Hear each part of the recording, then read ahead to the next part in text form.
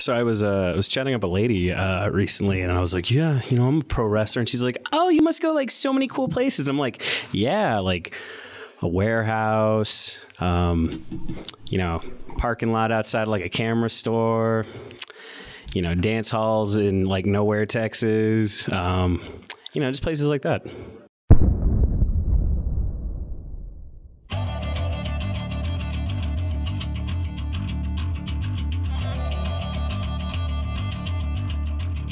Attention wrestling fans, you're in the blast zone for the only podcast where we blow kayfabe wide open and let you know what it really takes to become a professional wrestler.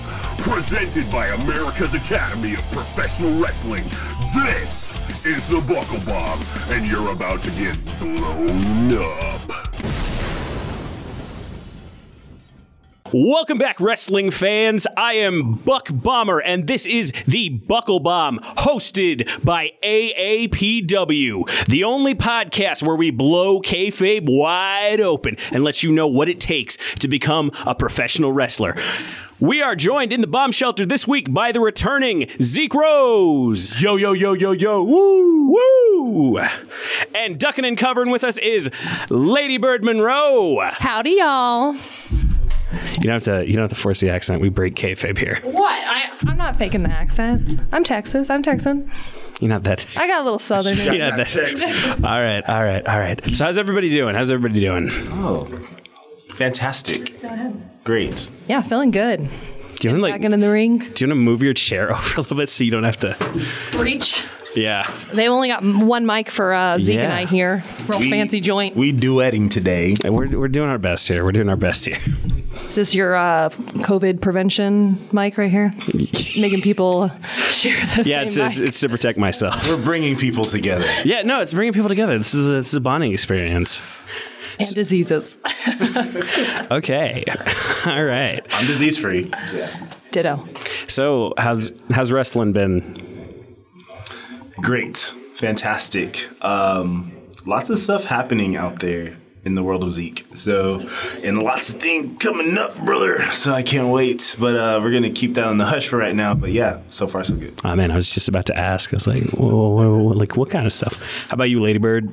Things are good. Just getting back into the ring, starting to wrestle again. Been practicing. I have a match coming up on July 30th. A little nervous about that after my ACL surgery. So we'll see. But it's good. I miss wrestling. I miss this sport and getting to compete against like awesome people. So. All right. Yeah. So where are you going to go to compete?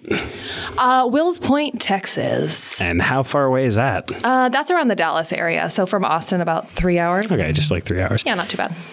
Oh, yeah. In the words of Booker T, she's looking real good in the ring. Damn right. So speaking of travel time, we do a lot of traveling, huh? Oh, yes. We do a lot of traveling just for about like maybe like 15 minutes of actually doing something, and then quite a ways back, But you make good memories by doing that, getting to be on the road with people, and right. I like that experience personally. And that's what this week's episode is about, traveling. Because if you're going to be an indie wrestler, and especially if you're going to be a pro wrestler, you're going to do a lot of traveling. A lot of driving. Lots of road time, brother. Lots of road time. Zeke, what's the farthest you've ever gone out? The farthest I've ever gone out, I personally haven't made it past the state yet, but pretty close to the border. I would say Crystal City, Uvalde. But I do a lot of traveling between San Antonio, here, Houston, and Dallas. But yeah, Uvalde's been the farthest so far. Trying to get something out in Cali, so we'll see what's coming up in the next month or so. Yeah, but Texas is such it's the center of like wrestling. That's where most of this stuff is. That's why people move to Texas is to wrestle. So it's also we're in a good area. It's also just a huge state. Like you think about it, it's like you drive 4 hours and you're still in the same state. Like any other state, you're going to be like 2 states over by then. Most of them anyway. Right. It's a big state with a lot of places that are really spread out. Yeah, that's so true. I used to be in a band. I used to tour a lot. Cool. East Coast a lot. And getting between like Philly, New York, Connecticut, even, North Carolina, you can get there within a matter of hours. But Texas, like... Takes a minute to get out of. I've definitely traveled 5-6 hours just to, like you said, wrestle for 10-15 minutes. Right. And then go home. But yeah, that's basically, how big Texas is. It's crazy. I forget who said it. I'm just gonna say Willie Nelson said it. Somebody said you don't get paid to perform, you get paid to travel. That's about right. Sounds about right. Yeah, sounds good. So Ladybird, how far have you gone to wrestle? So the furthest place I've been is New England, so up north. That was a long flight. I had to take 2 flights. Dang. But yeah, it was pretty cool. It was nice. It was just it was a bunch of matches. I had 5-6 matches that day, but it was worth it. What was that for? It was just a promotion. They actually haven't put their stuff out yet. It was really a whole show that they had that they're still taping together and doing production and editing it. So it's not out yet, but interesting. So you have pre-taping experience. Yeah, which is really fun. I got to do a bunch for that. And didn't you do the same thing at AEW Dark? Yeah, but luckily that was only where was that? That was by Dallas too. Garland? Yeah, Garland. Oh, I thought you went to Florida for that. Nope. I was lucky. I got to just travel back to where kind of I live, so I got to stay at home with my parents. Oh, nice. Yeah. That's cool. And here I thought you went to Florida. I picked you because I was like, Ladybird's gone the distance to Florida. Maybe one day. Maybe that'll happen soon. We'll see. Oh, yeah, it's going to happen. All right. Did you drive there for that? For Dark. Of course. You think I took a plane? Yeah. For 3 hours? They didn't give you a plane ticket? No, I don't think AEW pays for travel for their talent, for their dark talent. Oh. Yeah, I think you have to make it. You have to get there on your own and then also book your own stay as well. Oh man, I thought you got that VIP treatment. No, you do get a good paycheck at the end of it though. Right, of course. So how about the constant struggle between getting that paycheck and paying for gas? Oh my goodness. Oh, you make that you ask the booker you get the paycheck and then ask for gas on top of that. That's what I do anyway. I should start doing that. Yeah, you should. I'm just in the midst of just increasing my rate, to be honest with you. Yeah. A couple months ago, I'm not going to say the promotion, but dude, I only got paid $10. Oh my god. $10. That's insulting. That barely paid for my tacos. Yeah. I ate that day. I know who you're talking about. I'm just $10, dude. Yeah, man. It was not a bad. It was such a bad experience, and so that really put in perspective about how much am I worth? How much depending on my skill, who I am, basically. You can get hurt in the ring too. Every time you get in the ring, you have the chance of getting hurt. Is $10 worth it? And honestly, seeing that happen to you, because I was in that match that you got hurt, I thought about that too. And I was just I'm putting my body at risk every night. And I mean, what's it worth to just, get a nice little rate and some gas money? Yeah. Instead of just, wrestling for the $20 for that 15 minutes. I mean, yeah, I charge it to the game because I want to get my name out there. That's the name of the game for me right now. Agreed. Who is Zeke Rose? I want people to know who I am. So I'm willing to take that sacrifice. But now that I've been doing the road thing for a minute and I see the struggles between, maintaining my job, Monday through Friday, and my relationship, at home with my girlfriend and my family, that sort of thing. So all this factoring into, what I'm increasing your rate. Yeah, exactly. Right. Absolutely. Because, I've had to tell people, I'm if you can't pay me more, I can't keep doing this because I'll do once at a loss. I'll do once at a loss, and then I'm just hey man, so traveling out here kind of costs more than I thought it would. Yeah. It's a little stressful. I'm lucky though, because women do get paid more usually, from what I've seen and heard when we travel. So I'm lucky for that. But I've definitely been to shows where I didn't get paid much, and it is just about getting your name out there and getting people to know who you are, getting that match experience, because that's really what we need, is going against different competitors and just working different people and being at different places in front of different crowds and working that crowd differently. So it's all just for the experience. It really isn't for the money yet, but one day, right. Hopefully. Yeah, no, I mean, I do it because it's fun, you know. I'm like, Same. It's fun. I need to get paid. I need to make sure that I'm not losing money on this. Yeah. And plus, I mean, we're sacrificing so much time, you know. Absolutely. Especially since, you know, like we do live in a big state like Texas, right? So there are going to be opportunities where we have to drive like, 5, 6, 7 hours, right? Mm-hmm. But like I said, it's like Ladybird mentioned, it's a part of the game, you know, like we have to play it. But at what point do we draw the line and say, hey, you know, we're not only using our time, you know, we're sometimes spending our own gas money, you know, to get places. Where do we draw the line to say, okay, this is what, you know, I'm worth now. This is what makes this, you know, trip or this, you know, card beneficial for me. Yeah. You know, so.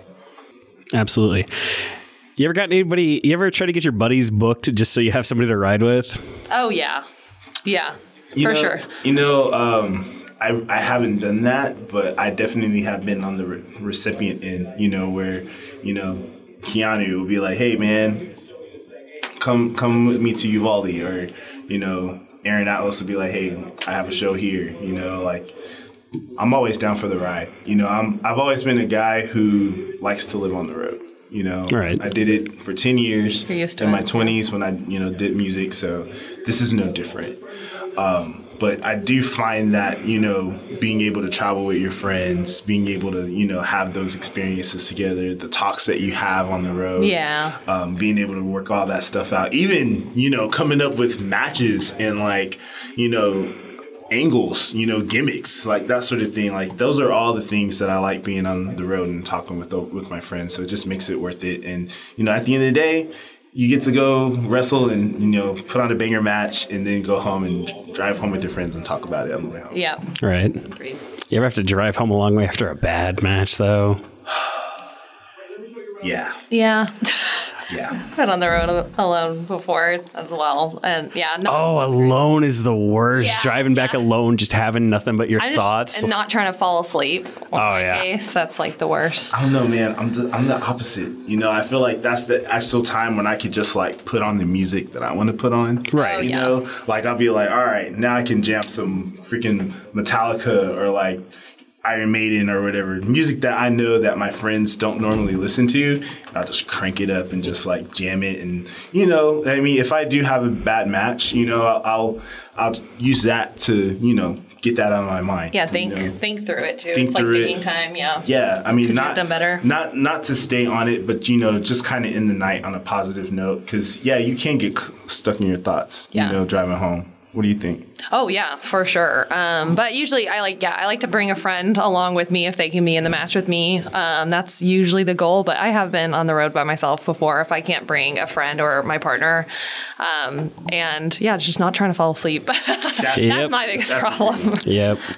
Because every time I gotta like do like a 4-hour plus drive, I always end up with people who just sleep. I'm like, oh, that's rude.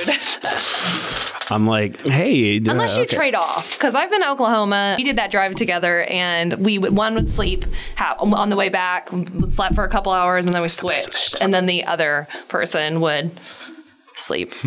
You know, so it was good. Teamwork. Yeah. Yeah. See, that always seems like enticing, but I'm always like, I don't want to let you drive my car because I don't know what happens if you get in an accident in my car. The same way, though. I mean, you have insurance, right? Yeah, but I'm like, does it count if somebody else is driving? I mean, why do you got to tell them? Just switch real quickly. I don't know. You just do the old switcheroo. Yeah, the little switcheroo. We don't encourage that here. Yeah, Also, Endorsed by Zeke Rose or Ladybird Monroe. Thank you. when we're coming back when we're coming back from like anywhere near the border and we got to go through checkpoints, I like being the guy in the driver's seat because I can go, oh yeah, hi, I'm a person who looks a certain way. Hello, because no cap. When me and Leroy Brown rode separately, I remember because I was with Michael Arrow. We drove through the checkpoint. You know, I was like, "Hi," and they were like, "Okay, yeah, go." We're driving through. We look over. And we see Leroy, you know, next to his car talking to the, you know, Border Patrol. And I'm like, that's messed up. I'm like, and then I remember Michael Arrow says to me, "What do we do?" And I'm like, "What do you mean, what do we do? We leave." No, you could have just waited, like pulled off. I'm not going to, what am I going to do? Just wait for him, make sure he's okay. I mean, I texted him a bunch. I'm like, dude, you good? Dude, you good? Yeah. Dude, you good? Yeah. And they eventually just let him go. But I'm like, why'd they make him get out of the car? That seems ridiculous. He's black. That's why. Yeah. Insane. We get real here on this podcast sometimes. Dude, I could tell you plenty of stories where I've gotten pulled over and it just became like a really crazy ordeal. I hate that. Yeah. Yeah, that's the worst. But luckily he made it out, you know. Yeah. Right? And you were there to check on him, right? Kind of. He kind of was. He was like, let's get out of here. Well, there's no place to stop. There's just road. Like, what am I going to do? Stop and block everybody else? You look suspicious, too, if you, like, stop. Pull yeah. That's true. So. Yeah. Don't want to put more heat on him, you know what I'm saying? Yeah. Right. But yeah, I remember the whole way back. Last time I went to Laredo with him, I was like, I got this. I'm driving this time. And I was like, hey, diddly ho there, Border Patrol. Oh yeah. Oh man, can I use that? Does that hold the same weight if I were to use it in that same voice? No. Try it. Go ahead. What was it? Hey diddle what? Hey diddly ho. Hey diddly ho there. Hey diddly ho there. It's Zeke Rose. Ho ho. Pretty good. Yeah. But man, just every time I got to go through like a checkpoint, I'm just always like, I don't have anything in my car.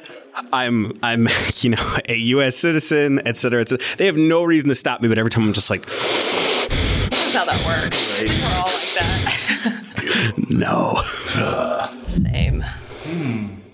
But yeah, no, wild and crazy things happen on the road. Has anybody got any particularly fun stories? Yo, man, I could remember, I think this was like WrestleMania weekend. And the whole weekend, okay, so me and Keanu just went up there on a whim, you know, just to, you know, talk to people or whatever. This was back when I was, you know, really trying to network. And it was the night before the second night. So it was WrestleMania night 1. We didn't go. We went to a couple, you know, indie showcase shows, and Keanu was just like, you know what? I gotta sleep. I need a bed to sleep in. I was like, what? We've been sleeping in the car for like, you know, the past 2 nights. Oh, wow. So he finds this hotel and he's just like, all right, yeah, we're going to stay at this hotel, whatever. It's like a Motel 6. But this motel was just like so crazy. Crazy, like dirty, like motel dirty? Like super ghetto. I think I got into the hotel and I saw like a fingernail and like some like... Did it clean it? Like wrappers like on the ground. And I'm just like, man, like I didn't feel... I felt so weird. Could you even sleep? Did it even help? Oh, you were able to sleep? Okay. Yeah, I mean, I was able to sleep because I was tired, you know, but... At that point, I was just like, man, I would have rather slept in my car extra night because nobody bothers me. And so, I mean, it was hard to sleep because, you know, people were arguing, you know, outside. Oh, wow. Freaking hate that. Like, I honestly felt like my life was going to be in danger. I was just like, all right, now I got to turn on hood mode, Zeke. I don't know if I gotta walk to my car and get a suitcase and somebody's just gonna like come out and try to like stab me or something. But it was really questionable. So at that point, I was just like, man, I've heard horror stories of, you know, people in crappy hotels and stuff like that. But at that point, I just rather sleep in my car. That's the thing. It's like nobody bothers me. Like I just find a nice little parking spot and just, you know. Doesn't have fingernails everywhere? No fingernails at all. No fingernails. No like empty condom wrappers. Like oh, no, like the place smelled like cat piss everywhere. It was great. It was a fun time. Sounds wonderful. So yeah, if you're looking at spending life on the road, you know, if you don't have like a really great job and you're just trying to save money, you're gonna end up staying in crappy hotels like that. And or if it's far enough and the booker is willing, you can ask for that. Or if you meet some cool fan or whatever, or you have friends. Oh, I don't know about that one. I don't know about that. Hey, you know, there's people that I've met, you know, prior to, you know, going to shows or whatever, you know, really cool people. And that's basically how I got by whenever I, you know, spent time on the road, even when I played music, you know. You meet somebody, they're cool. You end up staying. Sometimes it goes well. You stay at their place? Sometimes they don't. Yeah, dude. My God. So here's another story. This was back whenever I was playing the music, right? And I met some cool dude at the show. Me and my friends were just like looking for a place to crash because literally we played a show in Chicago and could not find a place to stay. So we ended up crashing in a parking lot at a mall outside of Chicago. So we're in Missouri and guys was like really cool. And so he's like, yeah, you can stay at our place or whatever. All right, cool. So we're just like hanging out or whatever. And dude's just like getting super drunk, and he ends up like talking about, you know, people disrespecting him or whatever. Then he pulled out a shotgun. And I was just like, all right, now it's time to go. We gotta leave. We gotta dip. But that was the only bad experience that I've had. I mean, usually nobody messes with me. You know, I'm a big guy. You know, like if anybody tries anything, I usually just break their necks. And yeah, how many times did that happen? A lot. Break their necks. A lot. Oh, goodness. I don't know. Whenever I'm on the road, anytime I see an animal, I'm always just like, yeah, I could take that with me. Like I was at a rest stop once and there was just this like chihuahua and I'm like, oh, okay. I'm like, I could take this with me. As long as it's alive. Yeah, no, it's fine. It's fine. Stopped at a Love's once and then there was a cat in the parking lot and I was like, I could take this with me. I love cats. Little cute cats. I don't know. I guess my road stories aren't that, or the ones I can share aren't that crazy. I'm trying to think. I'm like, God, what do I have that's like vaguely interesting? I can't tell that. Can't tell that. Can't tell that.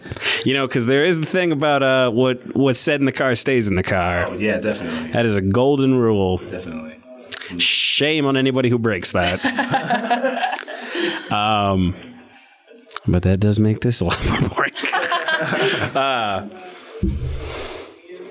Yeah, no, pro wrestling's wild. Pro wrestling is wild. It's a wild world, you know. And just by what I graduated like a couple months ago, and just really started going after this thing. Was it just a couple months ago? Yeah, it was in March 9th. Okay, it feels like longer ago. I know, right? Because it feels like it because I have been doing some stuff a little bit before I graduated, but it just goes to show like how big the world is, you know? Yeah. How big the world is. I mean, talking with people, you know, from different states, you know, wanting a book or whatever, it really brings in perspective, you know, how much opportunity is out there. You know, and yeah, I mean, nobody wants to be stuck on, you know, the local scene, you know, I mean, unless that's your, you know, MO, then, I mean, more power to you. Right. I'm not hating on that, but I definitely want to, you know, try to, you know, make a good go at it while I still, you know, have some good years left under my belt. Mm-hmm. So. You have a lot of time. Are you kidding me? Yeah, what are you, like 25? Yeah, good years left. You have so much time. I'm 30. Let's just say that.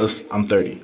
Really? That's a pretty strong 30. Yeah, very, very strong 30. And my legs do feel like they're 25, but right on. That's a different story. But still, I mean, you see the world and you see how much opportunity is out there, and you just want to just take it, you know? So, I mean, if you're looking at becoming a pro wrestler, there is definitely opportunity out there for you. I don't care who you are. I don't care, you know, where your physical capability is at. I don't care where your skill is at. As long as you can, you know, connect with people, and people always look for something new, there's opportunity out there for you. So, absolutely. What do you think, Ladybird? I don't remember the question, to be honest. I have was kind of thinking of like, since we were on the conversation of traveling, like where would we want to go? Because I'm still so new at this, not even, a year in, I tore my ACL, so that made me stop. But there's so many places that I want to get to go and wrestle in, like in different countries and up north a lot more because there's a really good scene up there. And I don't know, there's a lot of places. I've always wanted to wrestle or manage in Japan. Oh, yeah. Either my or. gosh. Yeah. But I also think to myself, I don't have anything to offer over there because my best thing is I talk. So I'm like, gimmick. Yeah. I don't know, lick a Japanese. So. But I think that you have a really good gimmick, and that I feel like is that's a big thing, is having a big gimmick over there and being able to show that and tell a story with your gimmick. So I think, I don't know, it could work. Yeah. I gotta meet someone. I gotta just find somebody who will want to sponsor you, maybe. Yeah. Sponsor me, get me over there. Same. And the UK would be really cool. Yes. Mm-hmm. But yeah, same. I would want to be like sponsored. I would pay. I guess I would pay my way over there and do it, but that would be just so expensive to do that. Mm-hmm. Japan is definitely a bucket list for me. Or Mexico would be cool. Mexico would be cool. That's a lot closer too. Yeah. But Japan would be like a dream. Like I could die a happy man, if I could do some time in Japan. Africa too, I'm definitely interested in. It might be an opportunity for that pretty soon. I mean, I know it's out there. That's why I'm putting it out there. Because I know my family is originally from Cameroon. Like that's where we descended from. So it'd be cool to wrestle in front of there, get to know those people, that sort of thing. Of course, I'm pretty sure I'll be hated just because I'm the American or whatever. That's good. Then you can play that gimmick up. Yeah. I will wear that with pride and definitely make my moment there. The UK for sure. I've definitely had some things come up in the wind about it, so I'm definitely keeping my ear open to that. But UK would be awesome. Yeah, anywhere in Europe would be sick. For sure. Germany, for sure. I don't know. There's a lot of cool stuff. What about Canada? Hell yeah. Oh yeah, Canada. So I thought you'd been to Canada. No, my girl Gigi has. She's from Canada. That's what I was thinking about, because I'm like, you're pretty good pals with Gigi, right? Yeah, I mean, I'm sure that I could get an opportunity to go. Just got to bug her about it when she's ready to go back home. And just got to not have a torn ACL at the time, right? Yeah, and now I don't have a torn ACL. It'll be stronger at the time, so you'll be good. Right on, I agree. Also, they have do they have affordable healthcare in Canada? I mean, it's free. So, but I mean, I'm still in America. There would have to be a lot of transitioning. But it is what it is. I've already paid for the ACL surgery. Can't do anything about it. Congrats. At least you don't have debt. Well, I mean, I paid half for it, my insurance. I mean, don't I have to pay that? I don't know. Let's just not talk about it so I don't get in trouble. Man, yeah, dude, wouldn't pro wrestling be so much better if we never had to worry about getting hurt? Right on, yeah. Oh, man. No, go for it. We'll always have to worry about that. That's never going to not be a thing. People get hurt over and over and over again. You just watch people who are signed, just get a belt and then get hurt, like CM Punk, for example. Like, that's the business. It is what it is. Yep. You put your body on the line to make these moments, right? To like make these stories seem larger than life. So the risk factor, yeah, dude. Before every match, I get kind of worried and scared myself. But I feel like the more I begin to work, the more I feel like I have control over it. Even though in the real world, we know that we all have a time clock, right? Like everybody's. It's gonna get hurt at some point. Yeah, right. Agreed. So, as Zach Taylor would tell us in class, everybody is on the time limit or time scale. Some people's time comes earlier than others. So. I always heard from Steve-O that we all have a bump card, and we're punching holes into it. Mm-hmm. Oh man, as we speak, like I'm pretty sure I've taken bumps at this point that will affect my life later down the line. God, yeah, isn't that just that like dread in the back of your mind that's just like, I'm gonna hurt for the rest of my life in one way or another because I've been doing this. I'm thinking positively, and I'm going to just continue to do yoga, and I'm going to try to avoid that. Because right now my body doesn't hurt other than, my knee getting all messed up. But, honestly, it doesn't hurt that bad. It just aches sometimes. Yeah, but I've definitely taken bumps outside of the ring. On concrete? On the concrete. Then don't do that. Say no. I wish I would have known that at the time, but you make certain decisions and you begin to reflect on them after. Yeah. So That's true. I caught Michael Arrow on a dive a couple months back, and I was like, okay, just roll back, and I'm like, I'm catching him up kind of high. It'd be kind of weird to roll. I'm like, I guess I'm just gonna bump. Hit your head. And no.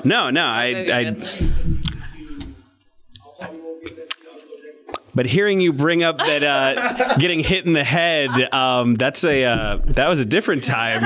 Oh, I've had one of those. Yeah.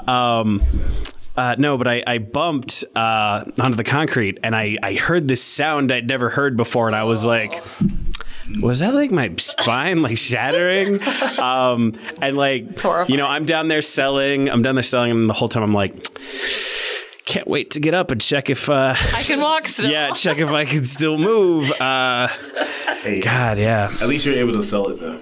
Right? Yeah, because it's real. Yeah. Absolutely. Yeah, I've had a concussion in a match on AAPW. I got a concussion on that power bomb.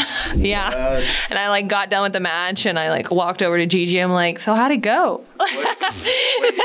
That was that one that you took from Nyla Rose? Yeah. Uh-oh. And then I took another one right after. I remember I saw that and I told Kelsey, I was like, they killed Ladybird. Yeah. Oh my God. Destroyed.